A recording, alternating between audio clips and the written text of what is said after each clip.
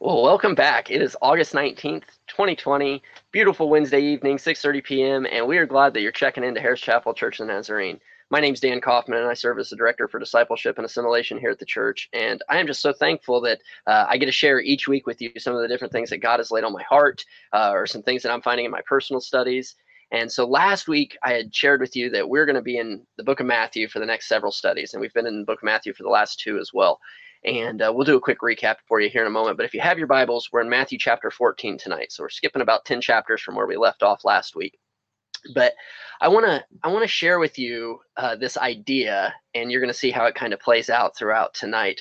But has there ever been a time in your life where you've had a coach or a teacher or a trainer or a mentor or a parent or whoever, fill in the blank there, where they have taught you, showed you the example, led you in a way to do something, and then that time comes to do that thing, and you're like, oh, you know what? How about you do it again this time because I'm not sure what to do here, right? And I think that's a example that we can all relate to.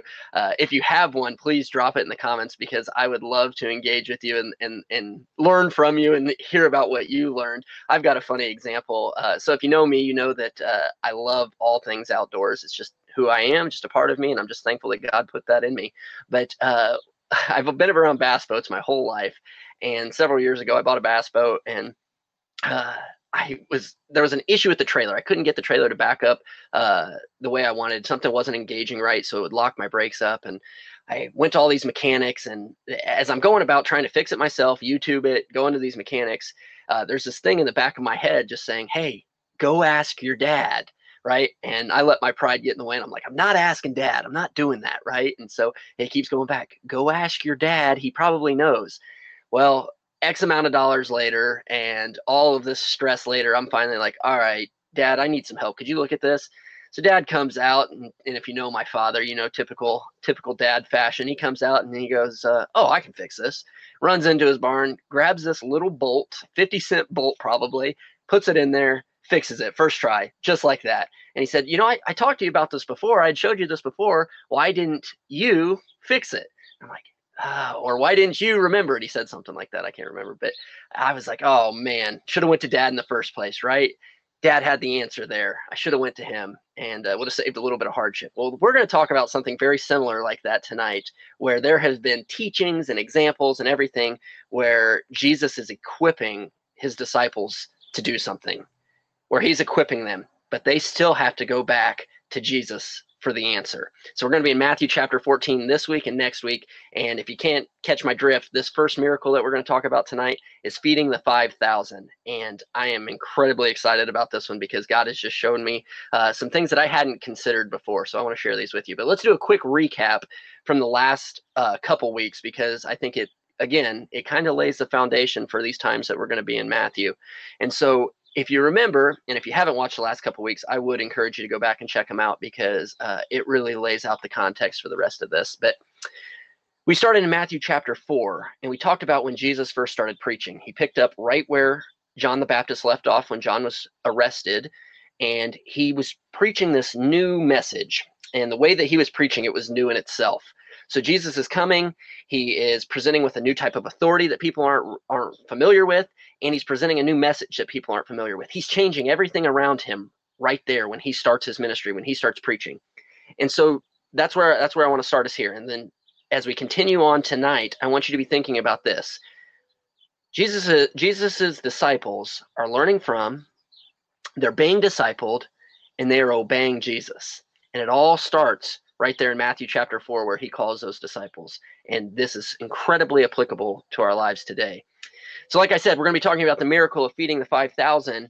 And if you're familiar with chapter 14, Matthew chapter 14, it starts off pretty brutal. Not going to lie to you. It starts off kind of like, whoa, where's this chapter going? It starts off with Herod beheading John the Baptist and talks about all those reasons of why he did it and the fear that Herod had and why he did it. But the last verse in that particular passage in chapter 14 is really important before you hop into this next passage in Matthew chapter 14 as well. And I want to read that for you real quick. And I'm reading out of the NIV translation tonight. And so this is verse 12 of Matthew chapter 14. John's disciples came and took his body and buried it after he was beheaded. Then they went and told Jesus. Then they went and told Jesus. And so I did a quick research here. And when you look at the other gospels, that part's not in there. That part where they said, then they went and told Jesus, that's Matthew specific here.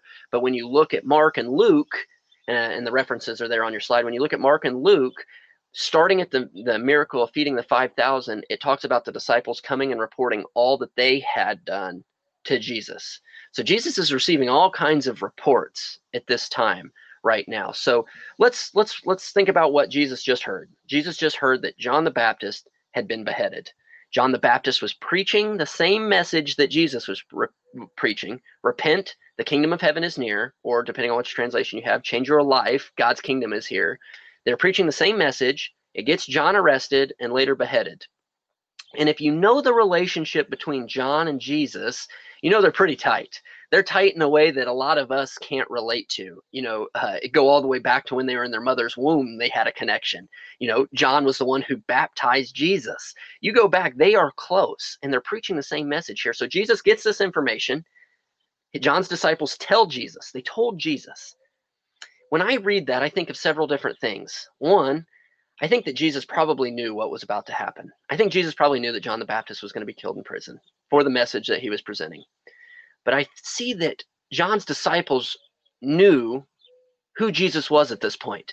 So they wanted to bring their fears, they wanted to bring their sorrows, their grief, and everything to the feet of Jesus. They wanted to bring it to Jesus. And I see that Jesus received it. Jesus received those things that they were bringing to him. But also, let's remember here, Jesus is fully man at this time and fully God. So Jesus is probably hurting that John the Baptist, who he has this connection with, has been killed. Hop down to verses 13 and 14 because this is really, really key. So Jesus has heard this awful news, but he's also, if you look at the other gospels, he's also receiving the reports of the disciples and everything that they're doing. Because if you hop from where we ended at Matthew chapter 4 all the way up to this point, those other 10 chapters, Jesus was doing all these teachings, all these parables. He was sending out the disciples. He was giving them the authority. They were healing people, driving out demons, you name it. They were doing it. They were active in ministry doing it, which is also important for what we're about to talk about here in a minute. But verses 13 and 14, when Jesus heard what had happened, he withdrew by boat privately to a solitary place. Hearing of this, the crowds followed him on foot from the towns. When Jesus landed and saw a large crowd, he had compassion on them, and he healed their sick. He had compassion on them and healed their sick. So, like I just said, Jesus and the disciples have been doing all these teachings. They've been doing all this work. They're probably pretty exhausted at this time. They're probably pretty tired at this time. Then throw on the news that Jesus's friend, John, has been killed for the exact same message. And there's different reasons why people think that Jesus may have withdrew. Maybe he was wanting to grieve for John. Maybe he withdrew because he was trying to catch some time to prepare himself, because he knew that Herod would likely want to do the same thing to him because he was preaching the same message. Whatever reason, Jesus withdrew to be in prayer, and I believe to prep the disciples for further ministry, because he knew that this crowd was going to come. He knew this multitude was going to come. And what does he do? Even amidst his grief, even amidst his tiresome self and everything that he's been doing, he had compassion on them and he healed their sick. He had compassion on them and healed their sick. What a teaching lesson that is for us when we are tired and we are exhausted in life. Jesus gives us the example right here to put others first. To put others first. Because I can guarantee you Jesus was tired at this point. I can guarantee you Jesus was sad at this point. But yet, he had compassion and he healed their sick. And remember what I just talked about a minute ago in a couple chapters before. Jesus had given all this authority to the disciples to do the exact same stuff that he was doing. So when we look at what the disciples did in the other gospels, when they came and they reported all that they had been doing to Jesus, and we look at what John's disciples brought to Jesus, there's a whole bunch of reporting going on to Jesus. A whole bunch of people bringing information to Jesus, whether it's their praises from what they've been doing, Jesus's disciples, and their testimonies, whether it's their fears and sorrows, John's disciples bring that information. We are to bring all of that to the foot of Jesus. Our praises, our worship, our fears, our doubts, all of that we are to bring to Jesus. We are to report to Jesus. That is key right here. And if you're not looking for it, you might miss it. that John's disciples are reporting to Jesus, that Jesus's disciples are reporting to Jesus, and they're bringing every emotion all around them. It doesn't matter whether it was a good emotion, a bad emotion, whatever. They're bringing it to Jesus because they know that he is wanting it. They know that he is wanting it and he is listening, because even right there in verses 14, right there, even though it admits everything else that's going on, he still has compassion for us. He still wants to work in our lives. He still wants to heal the sick. He still wants to move. Bring those emotions to Jesus. So let me ask you, friends, what have you or haven't you reported to Jesus lately? Good or bad, what haven't you reported to him? He's waiting to hear that report.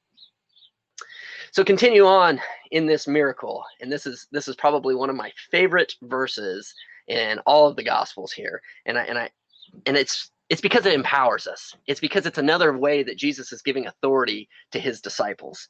So let's hop down to 15 and 16. So it says, as evening approached, the disciples came to him and said, this is a remote place, and it's already getting late. Send the crowds away so they can go to the villages and buy themselves some food. My favorite verse right here, verse 16. Jesus replied, they do not need to go away. You give them something to eat. You give them something to eat. I love that. I love that, because here we have Jesus, who's already done, all these awesome, wonderful things. He's healing the sick. He's doing all these great things. Do you not think that Jesus could have just provided the food right there? I mean, realistically, Jesus could have just provided the food right there, but then you have the disciples coming here and saying, hey, we got to send them away.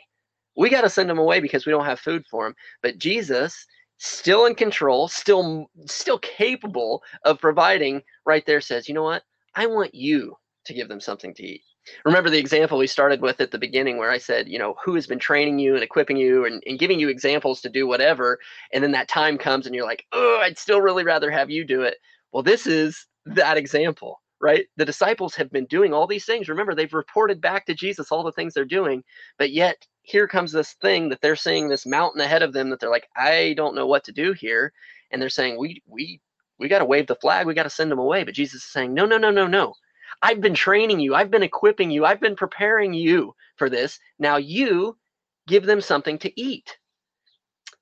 Jesus provides that opportunity to bring his people, his disciples, into his mission. Again, he could have done it on his own, but he gives them the opportunity to respond to his mission. And this is another awesome part of this chapter in verses 17 and 18, because the disciples do respond. They do respond. A lot of times when I read this, and I reread this multiple times, because when I read it, my first thought is like, man, the disciples are being so snarky here. They're being so snippy with Jesus. They've seen all these things that he's done, but they're still saying, well, what do you want us to do? We're going to have to send him away, right? And that's how I initially read it. But when you hop down to verse 17 and 18, you see that the disciples respond in such an obedient way, in such a faithful way. In verse 17 and 18, the disciples, we have here only 5 loaves of bread and 2 fish, they answered. So again, the word only is there. So they're still saying, what are you going to do? We only have this, right? Verse 18, this is Jesus. Bring them here to me, he said. Bring them here to me. What an act of obedience from the disciples. What an act of faith from the disciples, because again, they said, this is all we have. We're not sure what to do. But Jesus says, bring it here to me, and the disciples bring it to them. Very easily, they could have said again, hey, I don't know what to do here. I don't know how we're going to make this happen. What do you want us to do? But they bring it to him. They're trusting in Jesus. They're obeying Jesus. They remember the examples of all the things that he has done. They remember the training and the prep and everything that Jesus has done, and they're obeying Jesus. They're answering that call. Jesus is calling them to step up in this way, to be a part of his mission, to come in and they're saying, you know what, I'm going to do it. It's just so crazy it may work.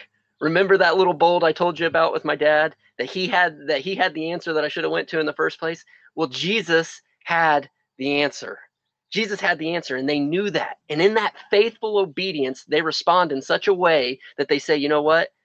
I think this is crazy enough. You have the answer, Jesus. You are the answer. Here, let me turn this, see if I can get you out of the sun a little bit. Sorry. You have the answer, Jesus. You have that little bolt that's going to fix this. Even though I look at this and I say, we only have this, I know that you are the answer that can make this possible. You know, when you look at verses 12 and 18, there's quite a few similarities. Verses 12 says, John's disciples came and took his body and buried it, and they went and told Jesus. Verse 18 says, bring them here to me. Bring them here to me. So verses 12 and 18, they've got all these similarities and all these things that are going on, because what does Jesus say? He says, bring them here to me. And when we end at verse 12, we see that John's disciples were bringing the news to Jesus, bringing them to Jesus. So if we hop back a slide, if it'll let me, it may not. I said that there's similarities between verse 12 and verse 18. Well, that is bringing all of these emotions, all of these things that Jesus is doing in our lives to him.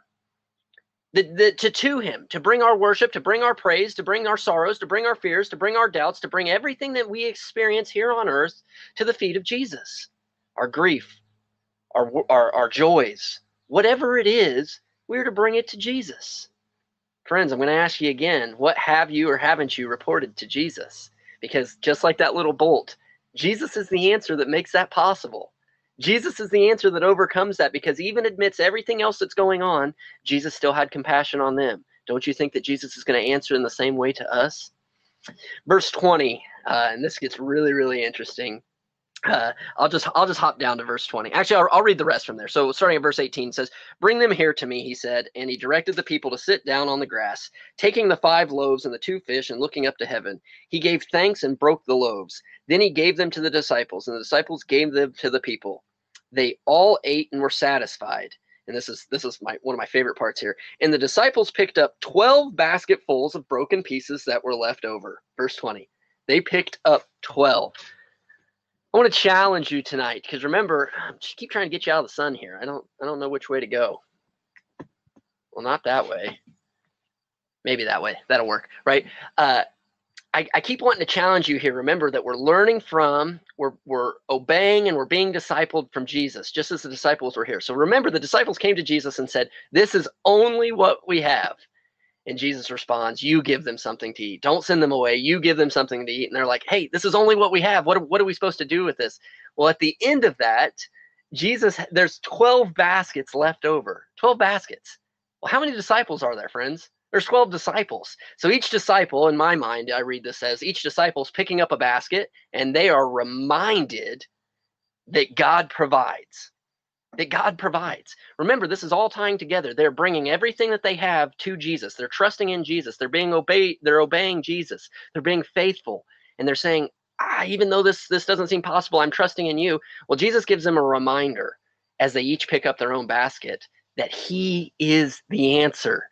That he is the answer. You know, as you read on, that could be that there's a lot of spiritual impact there. That could be that Jesus provides for the 12 tribes of Judah all the way back in a long time ago, or this could be that Jesus is just reminding his people and the 12 disciples here that he is the answer. 12 baskets left over, 12 people picking them up. Pretty interesting.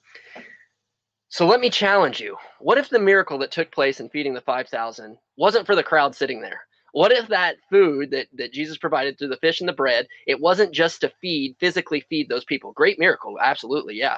Powerful. But what if it was more of a spiritual teaching and an example for Jesus's disciples, for God's people, that he is the answer, that no matter what is going on, that we are to bring these things to him, and that we are to trust him, that he is the answer, that he can provide. So when I read this and I look back through it, I don't see this as just as a physical miracle to physically feed all of these people. I see this as a spiritual example and a spiritual miracle where he's saying, you know what? I'm the answer, and I will provide, and I will provide compassion no matter what's going on. So up till this point, the disciples had heard the teachings of Jesus. Remember, they reported back all that they were doing. And if you go through when we'll hop back into the beginning parts of Matthew again, but you go back all those parable teachings and all those healings and how Jesus was just equipping them to show them what is possible in his name.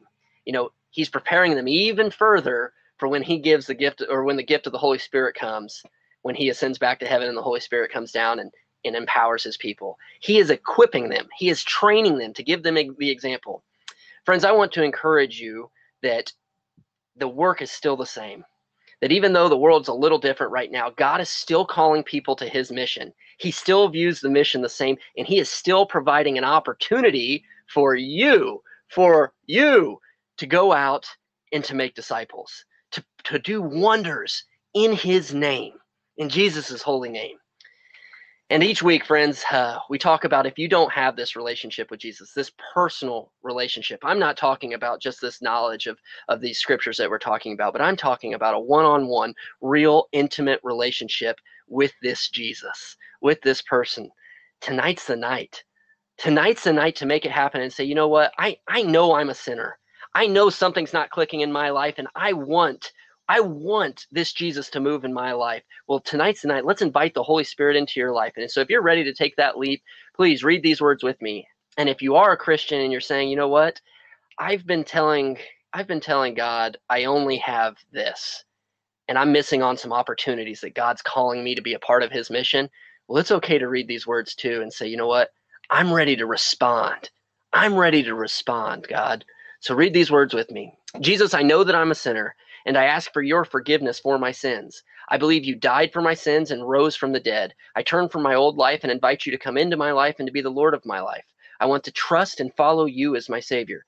And Jesus, right now, as I do each week, I just pray for Christians. I pray that they're bold in their faith, that they're confident in their faith, that they're willing to step out and respond in obedience when you say you give them something to eat. When you call us to be a part of your mission, when you call us to be out in our communities, when you call us to be your light, to be your salt, Jesus, I pray that you make them bold and you make them confident in that truth.